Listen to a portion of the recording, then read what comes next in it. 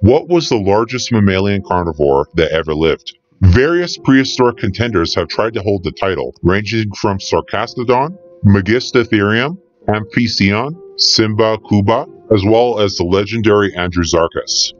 Other large mammalian predators, such as the enormous South American short-faced bear, would have grown to even larger proportions than these guys. However, unlike them, it was an omnivore and wasn't a true carnivore. And as a result, in this video, we will only be referring to hypercarnivorous mammalian predators.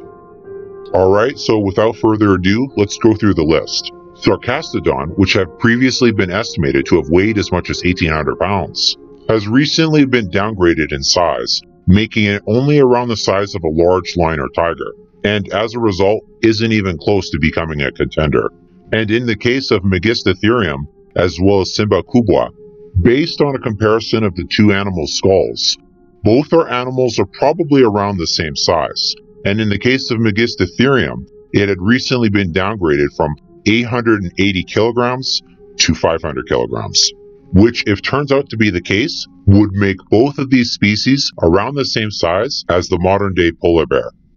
Alright guys, so now let's skip over to amphicyon. So the largest member of amphicyonid wasn't actually amphicyon itself, but was instead a closely related genus known as pseudocyon. Based on mass estimates derived from the mandible, this animal is estimated to have weighed around 773 kilograms, which, if turns out to be true, would make it around the same size as a very large polar bear. And lastly, we have our final contender, andrewsarchus. This animal is a lot harder to determine its size, as it's only known from the top part of its skull.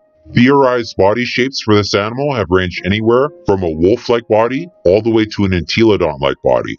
However, even with an entelodont-like body, this would still make it an extremely large animal, comparable in size to the largest members of the entelodont family. So which one is the largest hypercarnivorous mammalian predator that has ever lived?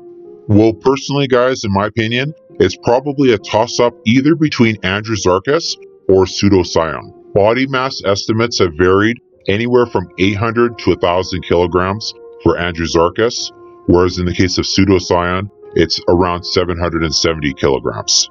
However, there's a little bit of a problem with crowning andrewsarchus the title for largest hypercarnivorous mammalian predator that ever lived. The question is, was it actually hypercarnivorous? Some people have proposed that, like entelodonts, andrewsarchus may have been omnivorous.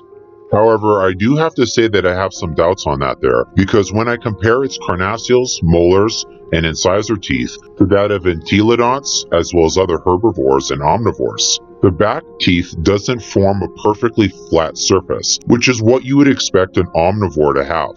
Another interesting thing to note is the incisor teeth of andrewsarchus are actually quite peg-like and they're recurved, just like the canine teeth are, which is not really something you would expect an omnivore or a herbivore to have. When we go to look at omnivores as well as herbivores, the incisor teeth are flat and they're almost fingernail shaped, which is a good shape for pulling out plant material like grasses as well as leaves. However, the peg-like shape of andrewsarchus's incisors wouldn't be a very good shape for pulling out plant material, which is why I suspect that it was hypercarnivorous. So in conclusion, if I was to decide who is the largest mammalian carnivore that ever lived, I would probably either crown andrewsarchus or pseudocyon as the largest hypercarnivorous mammal, with me personally giving a slight edge to andrewsarchus. However, if andrewsarchus does turn out to be an omnivore, I would have to give it to pseudocyon instead. This is King Theropod, signing out.